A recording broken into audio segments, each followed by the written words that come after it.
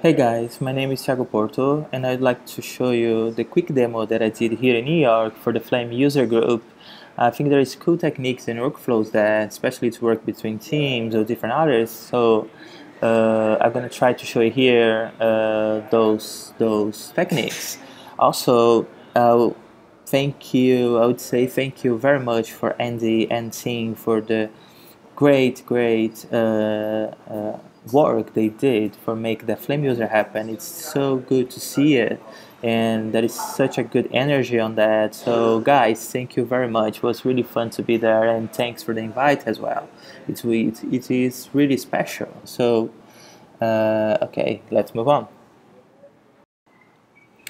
Okay, so first of all, I have three quick demos. It's the first one. It's about the AI Rotobot thing and how that works and my discoverings and things. So I think it's interesting just to have that in Flame in the first place, but also how we can have quick, rough rotos to play around. So it's really powerful in my opinion, and that's the first demo. The second demo, it's about a workflow that I've been working on and myself between Nuke and Flame.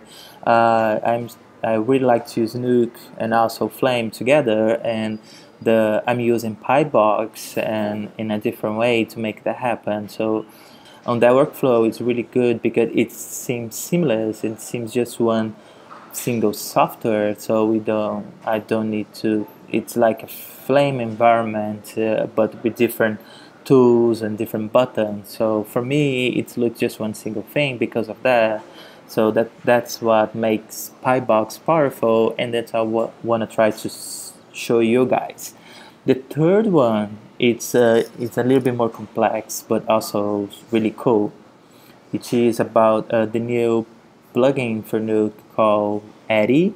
Eddy is really powerful plugin to do particles and simulations on GPU, especially if you have RTX cards from NVIDIA, and it's really powerful plugin.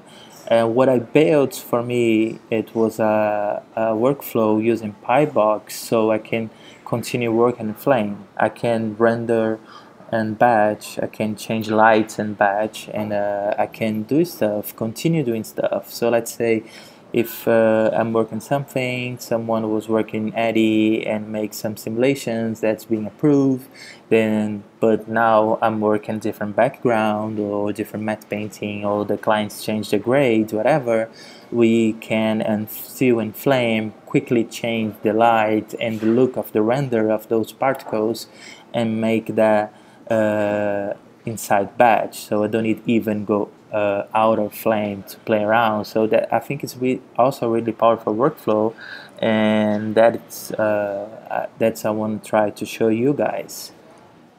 So that's it. Let's move on to the second one. This is my workflow between Nuke and Flame.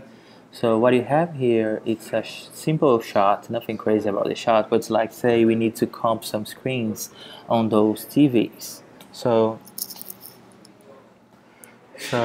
let's do a brief. So let's say we need to create those contents for each monitor.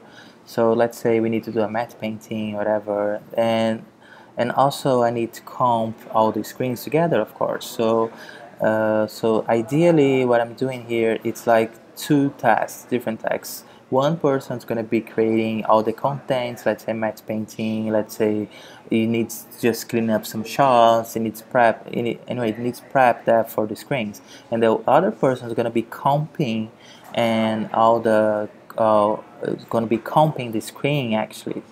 So they all be working at the same time to save to working faster. So this is the shot.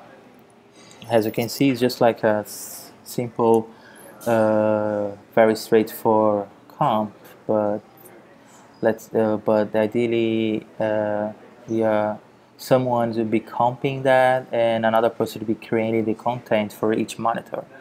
So what's happening here, let's say in the Flame side, we are working on all this contents for each monitor. So it would be some time consuming. Maybe we are with clients in the session, so a lot of back and forth before we move to the comping stage.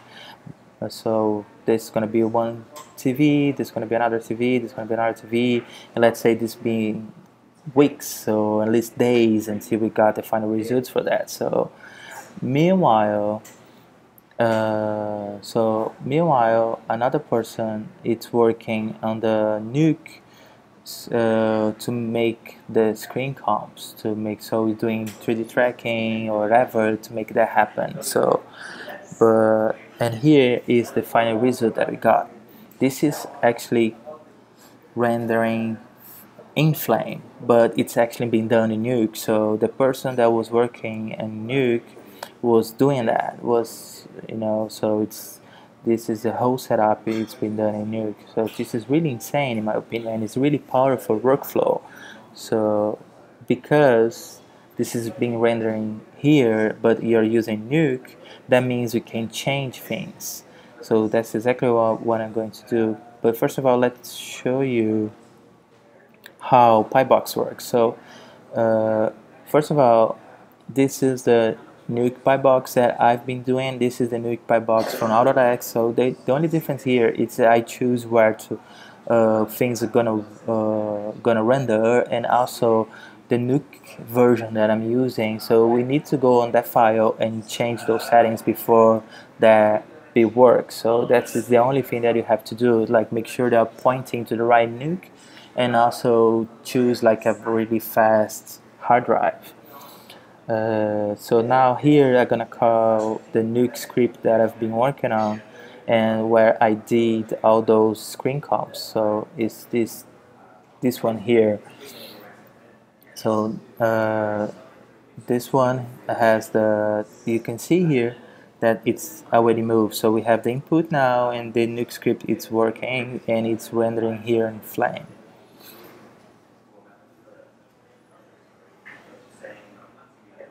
Which is really cool, and because of that, because you're rendering here, that means you can change things, right? So let's say the shot one, so in some point the client asks to change, or even a grade was changed, or we have to change the background somehow. Anyway, so it's we are not attached, and what I'm doing here is actually re-rendering the things in an EXR mood channel. So the Nuke script is using the EXR mood channel to feed out the monitor on their comp. So this is a simple EXR mood channel rendering. So, but the thing is, you can just have one file, and because it's mood channel system, you can actually naming and do stuff. And because we are gonna render always the same file, that same file is going to be replaced on the server, and that means it will update the Nuke scripts automatically.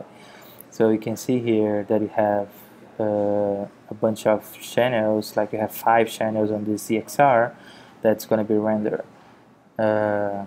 So the Nuke guys can shuffle those channels and just fit in their comps. So let's start out by changing the color of this. So let's say we need a different color or whatever, and what I'm going to do here is just like, let's change all those plates, and just to have a good example of how that's going to work. So here you have the shot. So you see that every time we change the color, let's change again. Maybe let's change the other shots too. Maybe change the color. You can see there. So let's change that for another. Let's say, yep, the original color back. And maybe here we can play with that. Maybe add a new text that you can just really see it.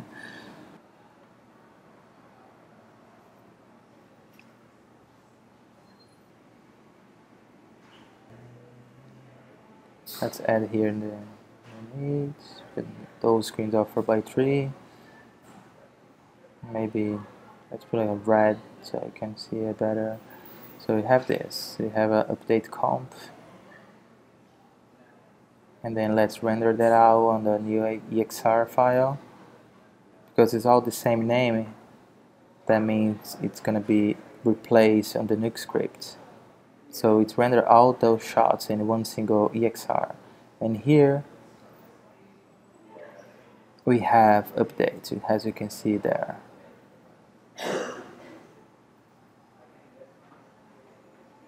Now here's a new color. So let's try that again. Let's change that again for another version.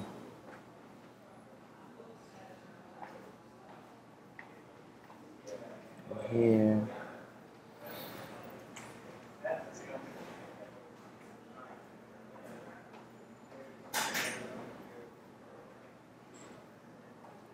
Let's make this more visible by change the repo a little bit, so like that.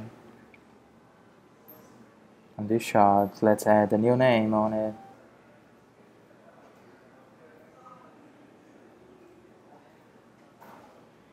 So here it is, new versions of all the shots. We render again, and then when we go back here in Nuke,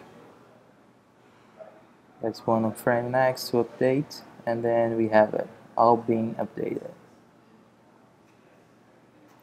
This, I think it's really cool workflow, and I've been using that for a while, and it's really powerful because it looks the same software. You don't need to worry about rendering and stuff, you know. But there is a downside of this EXR rendering, which is you lose the context of things. You always have to re-render stuff, which is good because it's just one file, but it's still not pipe in on the batch. So I have a second example for that. I'm going to show you right now. Let's say my second example is like, let's say if I want to connect for each, so instead of having pre-cache, we actually have all in batch and live, so has sync-up. So let's try that again. So we have all the shots here all over again. So let's say we've been working there for a while, and on the other side, on the Nuke side, they've been working on all the tracking, on all the comping those screens, make the real thing, all the blur or whatever. So all been done all in the same time. So here, what I did, I can, because I'm connecting directly to the Nuke script live, I can just work as a context in comp how it was in Flame. So let's say I want to blur that a little bit. Let's blur that, and let's put a context on the Nuke script, and let's see what's happening there. So let's blur that shot a little bit more. And in the moment I change here, as you can see, it gets update there. So maybe it was not that much, so let's try more. Yes, let's try like a heavier blur here, so just so you can visually see what's going on. As you can see, it's been updating live on batch, so we don't need to be worried about going out, opening Nuke again, re-render stuff. It's really like very creative and fast to have what it was in batch, and I've been playing and using that in production and live and real projects, and it's really powerful workflow in my opinion. Let's do the same thing on this shot here. As you can see, if you change it, it's really go, and it's really fast. That's the thing. To look like it's being comp and Flame actually. So it's actually not about like Nuke and Flame. It's just about one seamless single tool. That's what I've been doing for my own workflow.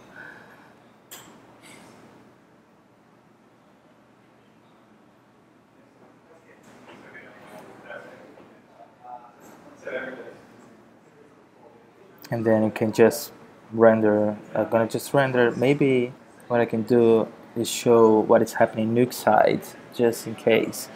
Uh, so if I hit editor here, you can see that it just open Nuke directly. I don't need even go to the server and reopening that. So you can see here, it's open Nuke.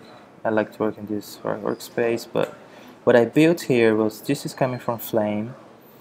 So, and here, and also all my shots are coming from Flame. This is the EXR mode channel. If the remember on the other example, so you can see here we have different results.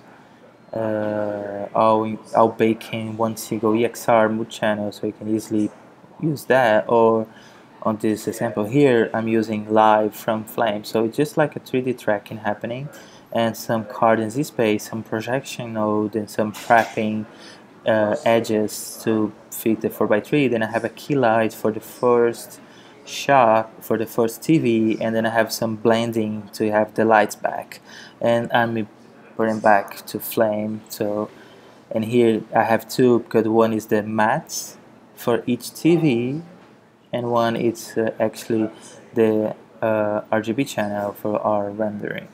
So if I close Nuke now, and I'm back to Flame, and that's it.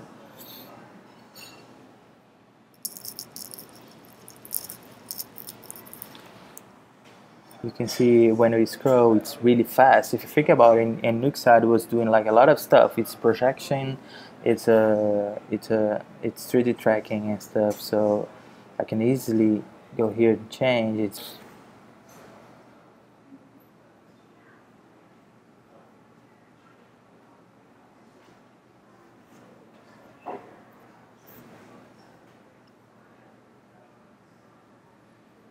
and here is my rendering. Actually, what I'm going to do here is just show you some 10 frames render, just to you guys have an idea how it's to render that thing. As you can see here, it's just asking for not even 30 seconds to render 10 frames. So it's in my opinion, really fast and powerful workflow because of that.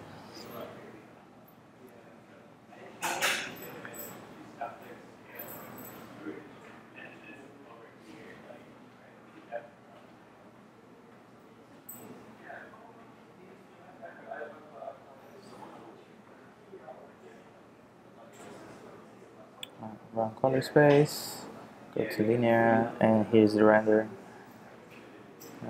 There's nothing, there is no secrets in this, and we all know what to do for this shot, but this is for the example. I render the whole thing again just in case, so you can see that everything is working. It plays, the tracking, it's there. This is the tracking, it's not actually, you don't lost that, and because on the workflow. So that was it. That was it for my second demo, which was about my workflow between Nuke and Flame using Pybox. Okay, let's move on now for my third demo of the night. That was about, it was the same thing, the Pybox, but in a heavier workflow, which I'm using Addy to do some particle simulations and rendering those in batch. As you can see here, this is really heavy particles and lots of particles actually to rendering that. So this is all being rendering Flame, this is all being rendering batch. So all the lights are controlling in Flame, so I can control the lights of the environment. I'm also using the background as an environment for shading the smoke. So we can see the tones there, the blacks, so everything's there.